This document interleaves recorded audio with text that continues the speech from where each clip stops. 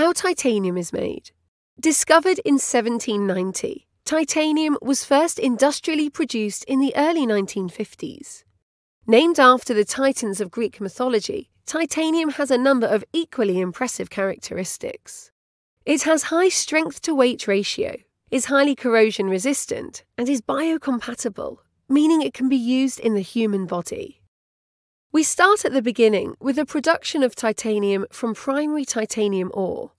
Titanium is the fourth most abundant structural metal on Earth, exceeded only by iron, aluminium, and magnesium. Although plentiful, the relatively high cost of titanium derives from the highly specialist process of extracting titanium from its ore.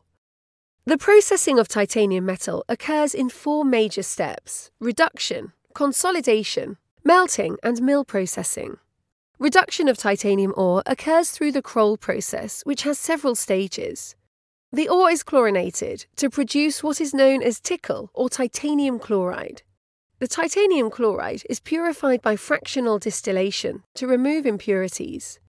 The purified titanium chloride is then reduced in a reactor containing magnesium, heated to 800 to 850 degrees. The product of this reaction is pure titanium plus magnesium chloride, which is then extracted by vacuum distillation, leaving behind a porous pure titanium sponge.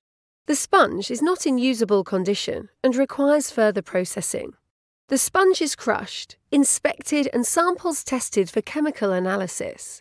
Once the crushed sponge has passed all quality control, it can be used to form commercially pure ingots or alloying elements such as aluminium, molybdenum, niobium, and vanadium can be added to produce high-performance titanium alloys.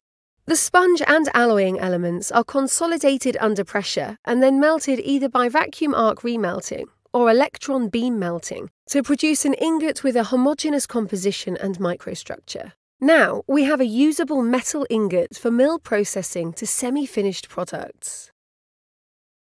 Next time on Titanium's How It's Made, we look at mill processes, finished products, and applications of this highly versatile, incredible material.